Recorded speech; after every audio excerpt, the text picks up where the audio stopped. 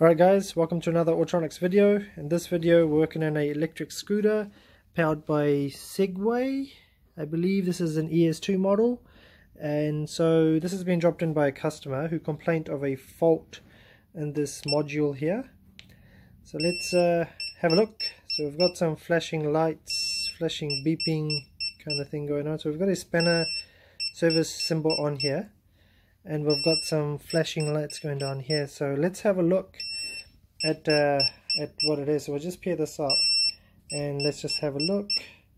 So I've got a brake hall sensor error. Please check brake handle, dashboard and related cables. Okay, so let's so I believe what this is talking about is this one here, or there's a brake one down here. So I believe it will be this one here. So let's have a look. Let's take this apart. Let's turn it off. Noise is rather loud. So let's take this apart. It's partially disassembled anyway. The handle grips are on my table here, and let's take it out from here. Let's put it on the bench over there, and let's begin testing this and see if we can fix it. So bear with me while I position it on the table. Okay, so I've got it taken out of the scooter, and we have it here. So this is the one cable that went to the port on the scooter. So we've got this main module here. So let's begin by removing this. So looking at this, it looks like it's been in a bit of a rough ride. It's all these scratches and stuff here. But regardless, let's have a look. So let's pry up on these edges here. So it said a brake hall sensor. Okay, so that's a hall sensor. If you know about hall sensors, they're about a magnetic field. They work within that, so it's allowing a certain amount of voltage or something like that to pass through. Wow, this is quite in there. Okay, stuck. Let's pull this out. Let's feed that through. Okay, here we go. So firstly, what we want to check, someone's been inside this. Okay. Firstly, what we want to check is we want to check our cable connections. So remember, it said the related cables at the end of the message, and so this is the cables here. So I believe I think it's this one here. It's going to this here. Yep. Okay, so what we want to do is firstly check this connection, and if it's all tight and secured, there's no loose cabling, no damage to this cabling or anything like that. And this one's the speed, I believe. Okay, so it's fine. So let's actually, don't know how I'm gonna do this, because I need to power this on and check. But okay, regardless, so it's telling me that it's got a brake Hall effect sensor. So Hall effect sensors are in here. Okay, so let's disconnect. Actually, let's disconnect all of our cables. This is going to be a bit of a mess. So this is out. Let's put that to the side. There's that light. Put that to the side. Don't need that. And let's slide this out. Obviously, there was another cap here, I believe, which is this one here, that slid over this. But let's pull this out. So let's bring this out. Okay, that's that. That's that one there. And now let's have a look here.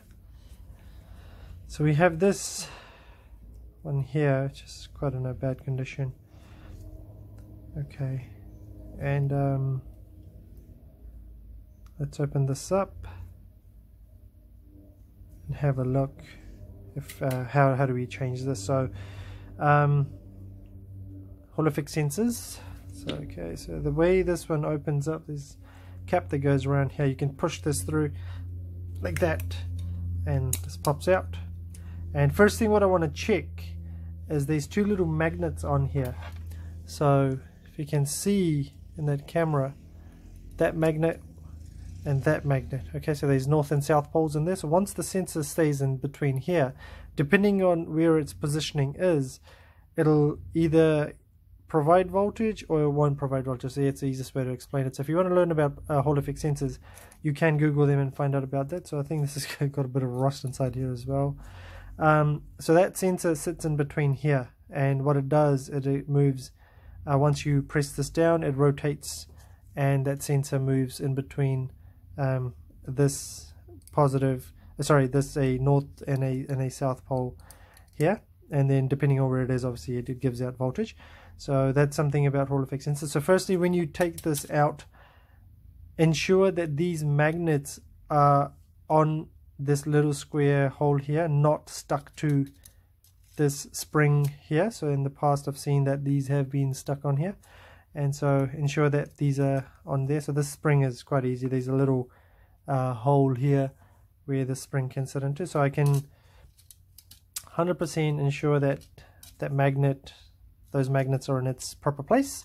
So we don't need that. Let's move that out of the way, and let's begin by taking this sensor out, and let's check the sensor. So firstly, I can see that the cabling is not damaged, not kinked or anything like that. It's a little bit of splice into the cable there, but I don't think that's too deep. So let's check that just in case. We don't want to assume anything. We want to thoroughly check. I'm just using a dental pick, and yeah, I think I can confirm that that's okay. So let's take the sensor out of here. Let's put it on our breadboard, and let's determine what's actually going on with the sensor. So bear with me while I assemble my breadboard, and I'll show you the testing of this sensor here. Okay, so bear with me.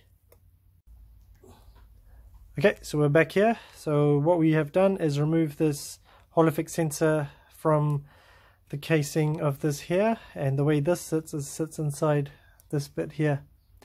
And so the way these work is this Hall effect sensor uses changes in a magnetic field for this to operate. So if we present, so that's your there's your Hall effect sensor, there's your magnet, and if we present it like that, whether it's now north or south position to this Hall effect sensor, the changes in that magnetic field determine what sort of voltage is going to be provided out. So this is a 5-volt Hall effect sensor. So I have my breadboard prepped up here, and what I'm going to do is I'm just going to probe this in here like so. Okay, ensure that it's all the way in, which it is. Hopefully you can see that. Alright, it's it there, and I've got my multimeter here, and we're going to plug up some voltage to our circuit. So let's provide 5 volts to the circuit. So we've got 5 volt available here, and if I present the magnet north side to this Hall effect sensor, I should get a change in the voltage here. Alright, so let's just do that. Okay, so we notice that there's no changes, and we notice that our magnet is facing that way and that way as well. So let's take this out. So we just use one, so we know which way we're going to present to. Okay, so let's present to this way, no changes, and let's present to this way, so no changes. Okay, so now that determines that this is faulty here. So what we're going to do now is we're going to change this out with a working one. So I'm going to just disconnect my power here, and I'm going to connect up my little Hall effect sensor here. So the one I have is this little one here, and remove this old one out of circuit, and this one is part of a circuit as well, and comes with an Arduino set. And what I'm going to do is connect this into this circuit here, and there's a Hall effect sensor on here already. So these ones can be found at Mouser or AliExpress or any Arduino kit that you may find. So 3144 is the Hall effect sensor number on here. Let's see if we can see that. Yep. Okay, so let's plug this up, and so we know that's plugged up here. Apply some voltage to our circuit, and we notice we automatically get 3.6 volts. And now what I'm going to do is present the magnet north side or either way to this Hall effect sensor, and we're going to see if the light turns on or not. So we present it here, we notice no light, but the voltage on the multimeter still stayed the same, and we're going to present the other side. So we notice as we get close to it, the light turns on and it turns off, and we go again and we notice the battery voltage goes down to 1.764 or something like that. So we move away, do it once more, comes in, goes back, and we go forward again, and nothing. Okay, so we know that that's enough for me to determine that this Hall effect sensor that's part of this packaging here is damaged and it's faulty. So I'm gonna replace this one out with this that's on here, and I'm gonna assemble it up, and let's see how we can plug this up into the module back onto this here and determine if our fault is erased, and we can get this Es2 Segway Electric Scooter back in operational. So let me just do that, and we'll see how we go from there.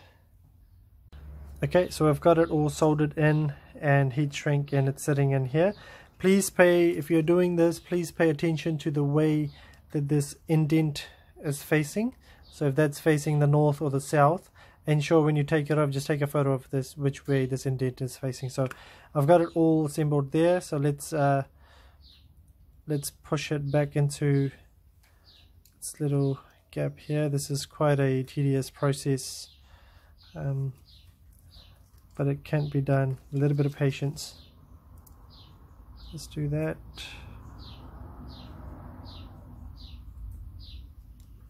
Okay, so that's it there. Okay, so we're sitting quite flush here. Alright, so there we go. Just put a little bit of tightening on that. Alright, cool. And the way this goes back on is you want that sensor between those two magnets there, right? So there's a hole on here. If you can see that, that's here. Okay, and what that goes into this little notch there, so you can't go wrong. And so once you line that up, just hold it ever so lightly like that, and don't try and press this in fully, okay? Because if you notice, I'll try to show you this, but it's that little, with the silver screw, is that little notch is hitting against a little piece of plastic. So if you force that in, you're going to break the sensor. And so what we're going to do is you're going to rotate, and you want it to go into this area here. So this little area here. So if you rotate, and it'll come into that zone there. And then what you do, so let me just get this lined up. Yep, so once you've got it there, okay, what you do is just press in, and that locks it in, right? And so now you've got that operational, so you can move this. Yep, that's how you know. So if you try and force it, you're going to break something in there. So now what we're going to do is we're going to test if this sensor that we've put in here is working with the magnets that are in this circuit. All right, so because it'll definitely work with these ones here, but I want to know if it's going to be working with those magnets here. Sometimes those magnets can become faulty and not even give you that level of strength for those Hall effect sensors to work. So what I've got here, so let's test that out. So now we've got our little circuit all assembled up here with that LED up again, and what I'm going to do is I'm just going to back probe these little junctions here. So I've got, obviously the red one is positive, 5 volt, probe that there. I've got a ground, which I'm going to represent as my blue wire, and I've got my signal, which is the blue one, which I'm going to represent from my board here as the green wire. So what I'm going to do is I will apply my voltage to the circuit now. So let's grab our 5 volt reference voltage, so ground to ground. Okay, ensuring that that's connected properly and that's connected properly. So let's get the meter in focus, and we've got 5 volts going in, and let's rotate this. So right now I should not get any voltage on here, and as I rotate this I should get something on the LED. There we go. So as we rotate this, we notice the brightness on the LED. So as I slowly increase, so we know this Hall effect sensor is working, and that one there is the faulty one, and we'll remove that from the little board. So this is the one that we'd removed, and the one we replaced here is part of that. So let's do that. Here we go. Yeah. Okay, cool. So we know this is functioning okay, the breadboard's okay, and the LED works on, and my voltages are okay here. So maximum volts I'm getting is about 3 point something. So let's plug my meter in. It'll help to see what voltage I'm getting. So let's dial that up. So I'm getting 3.2. That's sufficient enough. And at baseline we're getting 0.8. That turns it off, and we got brightness, and we got off. Cool. So that tells me that that's functioning okay. Disconnect my circuit, and I'll reassemble this back into the handlebar, and let's see if we can erase that error that's on the Segway. So let's get rid of all of that, and let's... Alright guys, so I've got it all assembled up. We've put the Hall effect sensor back in here. We've got all this assembled up, secured in. We just got to put the handlebars on. So what we'll do is we'll turn this on, see if we have got rid of our error. So let's have a look. So there's no more spanner on here. So that's working okay. And the way this works is it won't work initially by just pressing that. The wheels won't spin. So the way this works is if we spin this, and I'm going to get my assistant to help me out here, so I'm going to spin that, and we're going to press that. So do that again. So, yep, spin that. So that's working. We're going this speed, and what we're going to do is we're going to press brake. Okay, so we've stopped moving, so that's cool. So what we look now is we look at this here. Once we press our brake, that's working okay. And yep, so here we go. So now we can take this for a spin, and we have successfully fixed this Es2 Segway Electric Scooter. So hopefully this video has helped somebody out there, and thank you for watching.